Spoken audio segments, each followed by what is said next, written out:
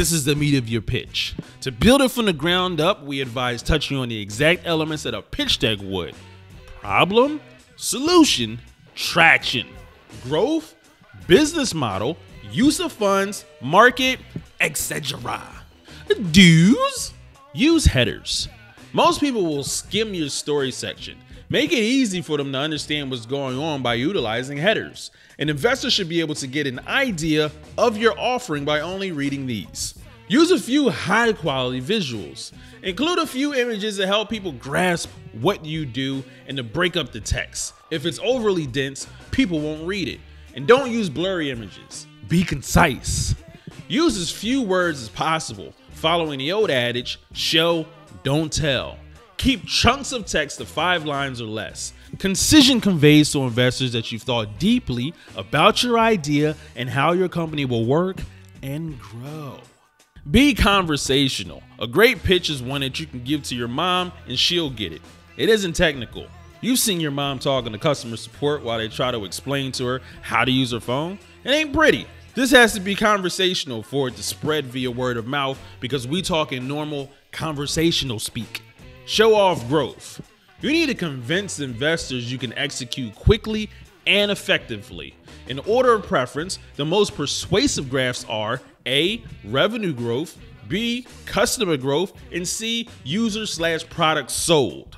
Get feedback. Ping previous investors, strategic advisors, or friends and identify themes in their feedback. Double down on what they find especially compelling and get ahead of common questions or confusions by addressing them on the page. Make it easy peasy, lemon squeezy. Don't be ambiguous. Ask yourself, is this vague or unclear? Can it be interpreted in more than one way? Would someone need to ask clarifying questions? Keep your story clear and focused. Minimize indefinite pronouns like this or it. Don't use technical terms or fluff. Eliminate industry jargon. Avoid marketing speak, MBA speak, and buzzwords. Prospective investors will tune out and call you data from Star Trek. And don't write a novel. Be wary of making this section too long. Our data shows that investors fall off the page the longer these two combined sections are. Also, this data would probably agree. That damn data. And remember, simplify, simplify, simplify. Clearly, concisely describing what you do and why it's valuable.